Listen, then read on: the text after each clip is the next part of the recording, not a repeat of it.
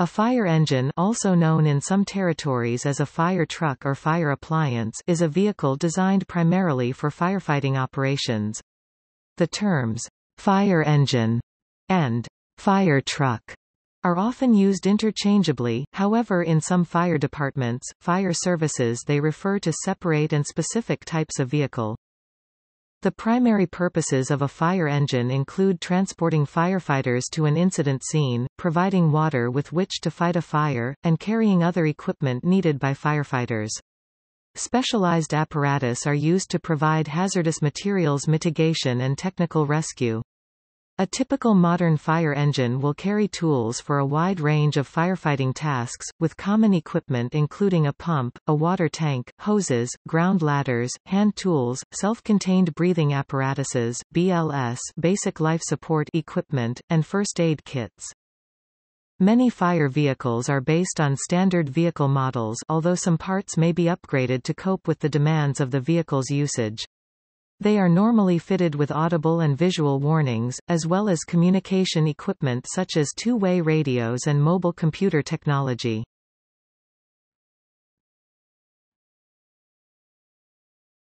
Topic: Types.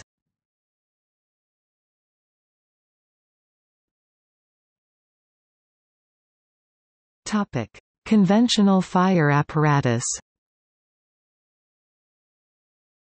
The standard fire engine is an apparatus designed primarily for firefighting operations. The primary purpose of the engine is transporting firefighters to the scene, providing a limited supply of water with which to fight the fire, and carrying tools, equipment, and hoses needed by the firefighters.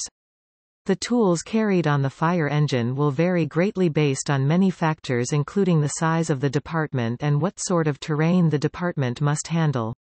For example, departments located near large bodies of water or rivers are likely to have some sort of water rescue equipment. Standard tools found on nearly all fire engines include ladders, hydraulic rescue tools often referred to as the jaws of life, floodlights, fire hose, fire extinguishers, self-contained breathing apparatus, and thermal imaging cameras. The exact layout of what is carried on an engine is decided by the needs of the department. For example, fire departments located in metropolitan areas will carry equipment to mitigate hazardous materials and effect technical rescues, while departments that operate in the wildland urban interface will need the gear to deal with brush fires. Some fire engines have a fixed deluge gun, also known as a master stream, which directs a heavy stream of water to wherever the operator points it. An additional feature of engines are their preconnected hose lines, commonly referred to as preconnects. The preconnects are attached to the engine's onboard water supply and allow firefighters to quickly mount an aggressive attack on the fire as soon as they arrive on scene. When the onboard water supply runs out, the engine is connected to more permanent sources such as fire hydrants or water tenders and can also use natural sources such as rivers or reservoirs by drafting water.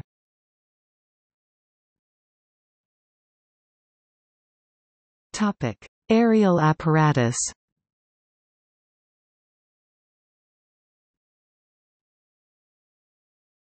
Topic: Turntable ladder.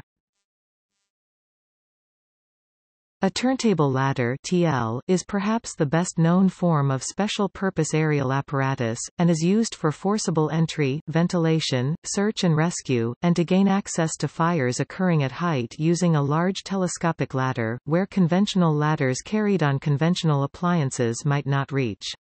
The name is derived from the fact that the large ladder is mounted on a turntable on the back of a truck chassis, allowing it to pivot around a stable base. To increase its length, the ladder is telescopic. Modern telescopic ladders are either hydraulic or pneumatic. These mechanical features allow the use of ladders which are longer, sturdier, and more stable. They may also have pre-attached hoses or other equipment. A ladder can also be mounted behind the cab. This is sometimes called midship, and the arrangement allows a lower travel height for the truck, and also can be more stable in certain conditions.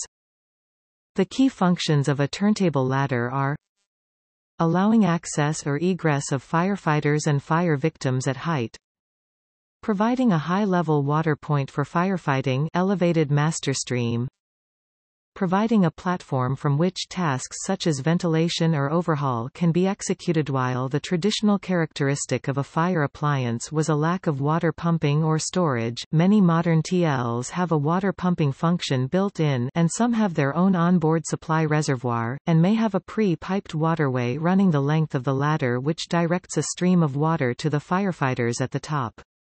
In some cases, there may also be a monitor at the top of the ladder for ease of use.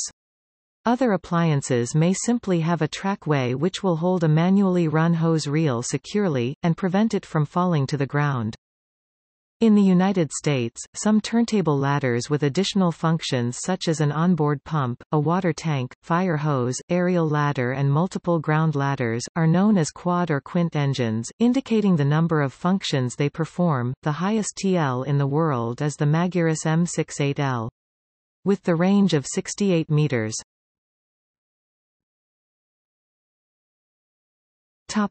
Tiller truck. In the United States, a tiller truck, also known as a tractor-drawn aerial, tiller ladder, or hook and ladder truck, is a specialized turntable ladder mounted on a semi-trailer truck. Unlike a commercial semi, the trailer and tractor are permanently combined and special tools are required to separate them. It has two drivers, with separate steering wheels for front and rear wheels. One of the main features of the tiller truck is its enhanced maneuverability.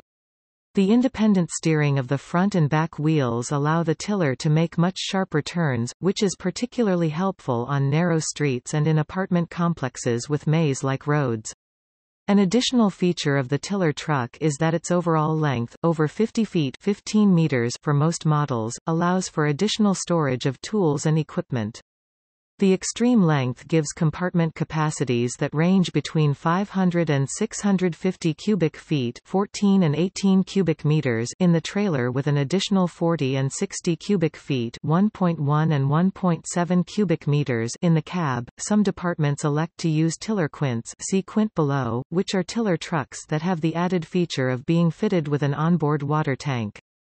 These are particularly useful for smaller departments that do not have enough personnel to staff both an engine company and a truck company.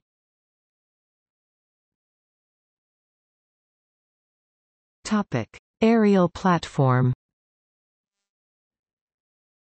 Some aerials have a platform, also known as a basket or bucket, mounted at the top of the ladder. These are commonly known as platform trucks. These platforms can provide a secure place from which a firefighter can operate. Many platforms also allow for rescues to be performed and are outfitted with tie-down clips and rappelling arms. There are also platform trucks that do not have a ladder attached to the platform. These specialized elevated work platforms are capable of articulating, which allows the arm to bend in one or more places.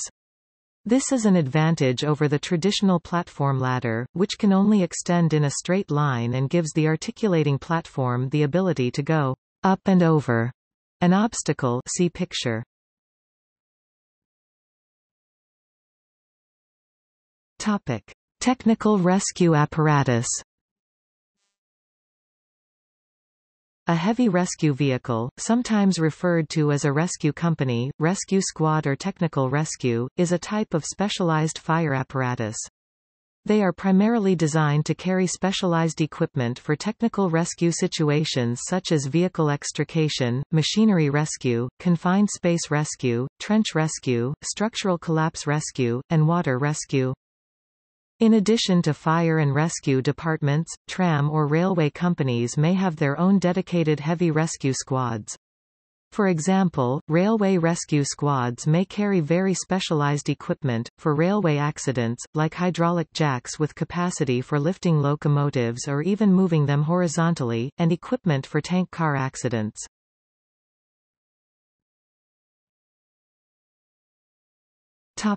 Hazardous materials apparatus. A hazardous materials company responds to and controls scenes involving spilled or leaking hazardous chemicals. These units have the specialized equipment, personal protective equipment, and training to mitigate chemical emergencies.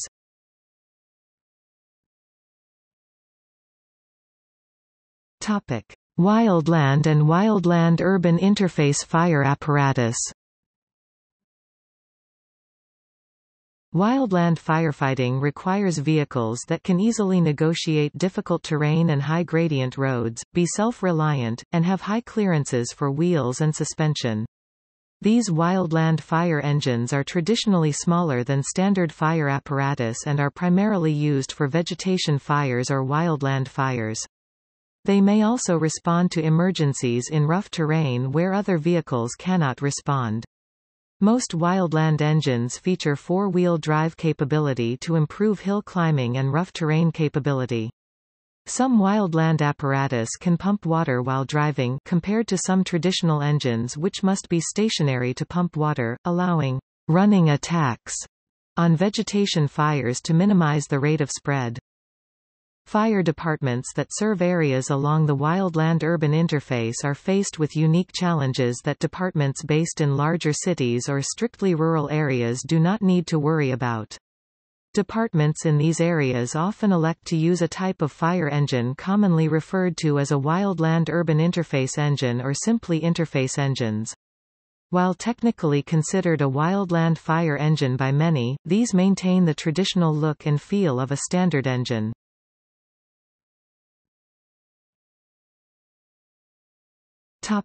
Logistical support apparatus. Many fire departments operate a number of vehicles in specialized logistical functions. These can be standalone vehicles, or may be modular, such as with the use of a hook lift system. Hooklifts are sometimes only employed for seldom used equipment. They can load a variety of different equipment containers very rapidly and act as a special unit with lower investment costs. For example, the Helsinki Rescue Department has several hooklift trucks and more than 40 containers, including a water container, a hose container, and an oil destruction container. Containers may also carry a command post, salvage tools, foam barrels, hoses, special pumps for wildfires, and field hospitals.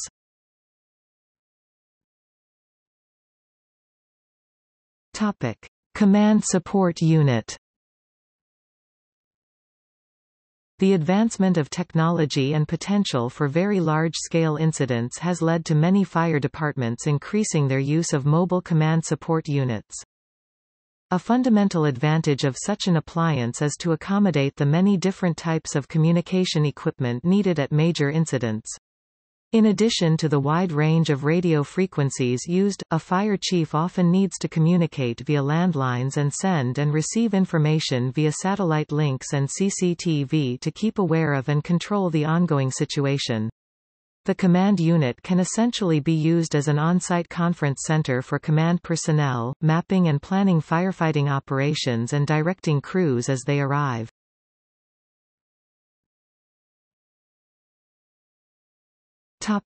Water carrying apparatus.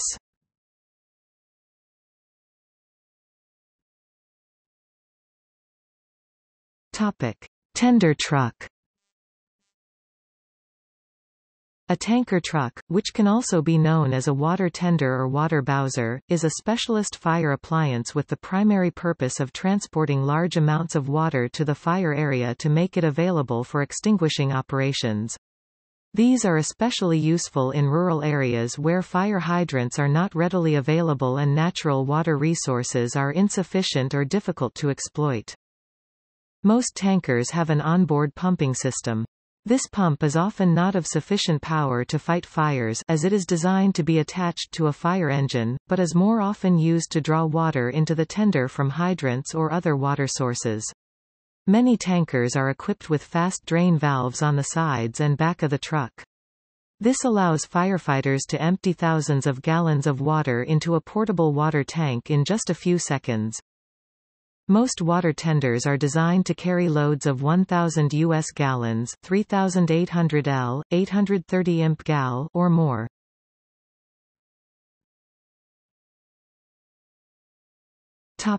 Airport crash tender. An airport crash tender, or crash rig, is a specialized fire engine designed for use at aerodromes in aircraft accidents. Some of the features that make the crash rigs unique are their ability to move on rough terrain outside the runway and airport area, large water capacity as well as a foam tank, a high-capacity pump, and water-foam monitors.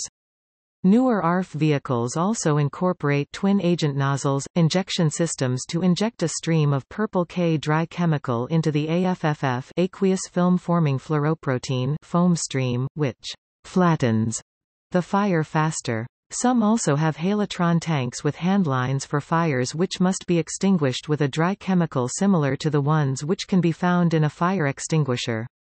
These features give the airport crash tenders a capability to reach an airplane rapidly, and rapidly extinguish large fires with jet fuel involved.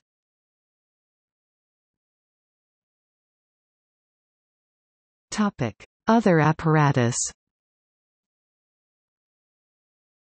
Other fire apparatus include swap body vehicles, which use a specialized hitch and hydraulic system to be able to easily change bodies for various situations. These are common in Europe.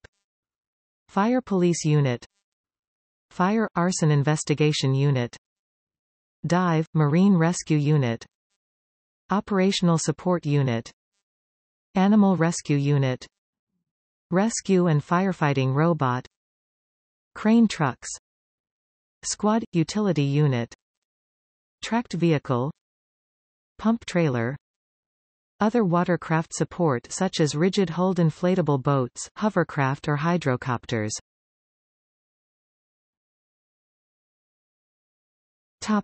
Other functions. In some communities, a fire apparatus, often a paramedic engine, will be used to carry first responder firefighters, paramedics or EMTs to medical emergencies because of their faster response times due to forward staging in the city. Fire departments may also have lifeguards in places such as Los Angeles County, California.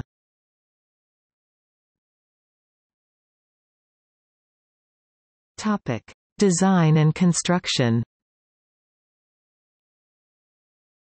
The design and construction of fire engines focuses greatly on the use of both active and passive warnings. Passive visual warnings involve the use of high-contrast patterns to increase the noticeability of the vehicle. These types of warnings are often seen on older vehicles and those in developing countries. More modern designs make use of retroreflectors to reflect light from other vehicles. Vehicles will also often have these reflectors arranged in a chevron pattern along with the words fire or rescue. European countries commonly use a pattern known as Battenberg markings. Along with the passive warnings, are active visual warnings, which are usually in the form of flashing colored lights, also known as beacons or light bars.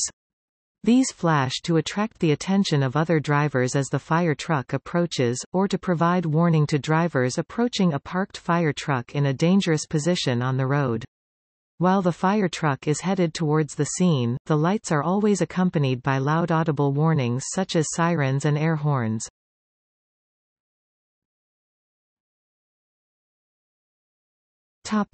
History.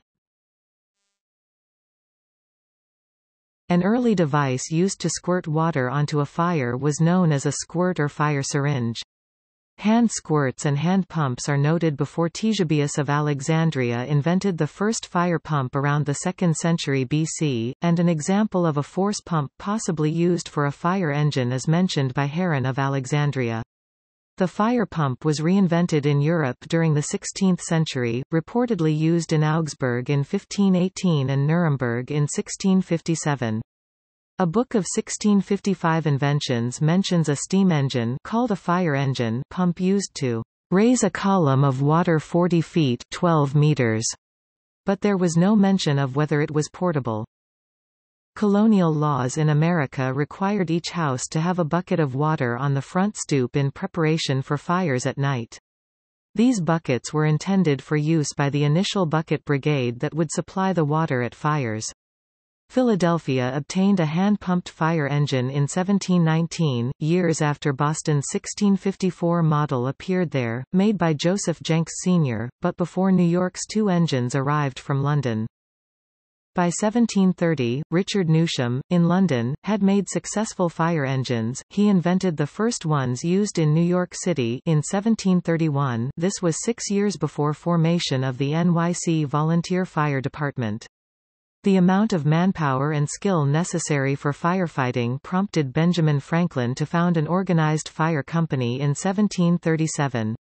Thomas Lote built the first fire engine made in America in 1743.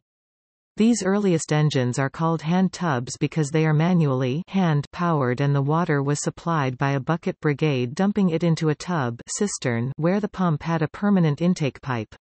An important advancement around 1822 was the invention of an engine which could draft water from a water source. This rendered the bucket brigade obsolete. In 1822, a Philadelphia-based manufacturing company called Sellers and Pennock made a model called the Hydraulian. It is said to be the first suction engine. Some models had the hard, suction hose fixed to the intake and curled up over the apparatus known as a squirrel tail engine. The earliest engines were small and were either carried by 4 men, or mounted on skids and dragged to a fire. As the engines grew larger they became horse-drawn and later self-propelled by steam engines. John Ericsson is credited with building the first American steam-powered fire engine. John Braithwaite built the first steam fire engine in Britain. Until the mid-19th century, most fire engines were maneuvered by men, but the introduction of horse-drawn fire engines considerably improved the response time to incidents. The first self-propelled steam pumper fire engine was built in New York in 1841.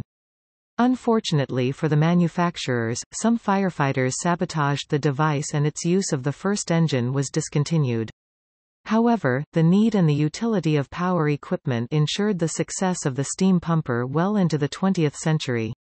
Many cities and towns around the world bought the steam fire engines.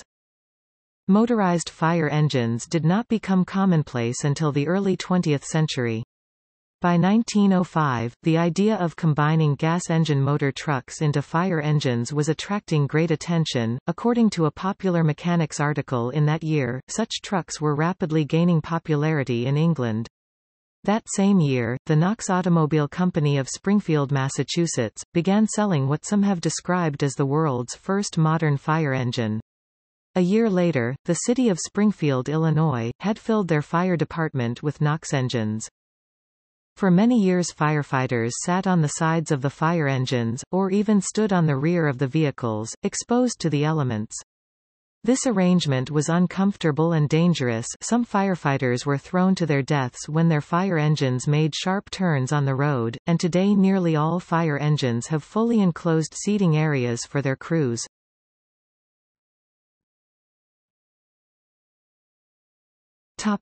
Early pumpers. Early pumpers used cisterns as a source of water. Water was later put into wooden pipes under the streets and a fire plug was pulled out of the top of the pipe when a suction hose was to be inserted. Later systems incorporated pressurized fire hydrants, where the pressure was increased when a fire alarm was sounded. This was found to be harmful to the system and unreliable. Today's valved hydrant systems are kept under pressure at all times, although additional pressure may be added when needed. Pressurized hydrants eliminate much of the work in obtaining water for pumping through the engine and into the attack hoses. Many rural fire engines still rely upon cisterns or other sources for drafting water into the pumps. Steam pumper came into use in the 1850s.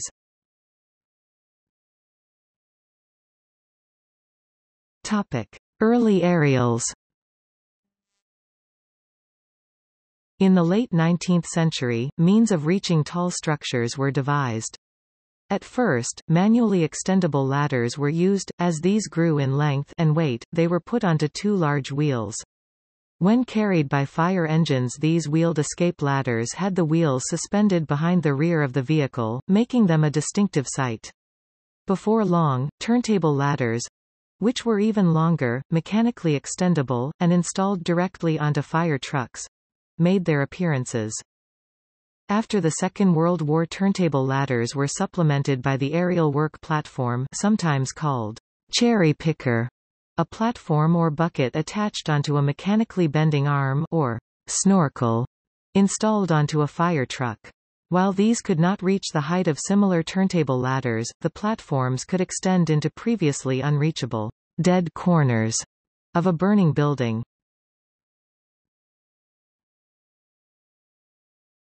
Topic. See also: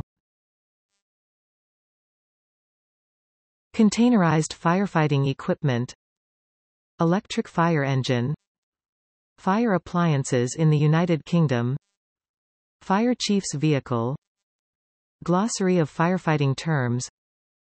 Jan van der Heyden improved the design of the fire engine in 1672. NFPA 1901.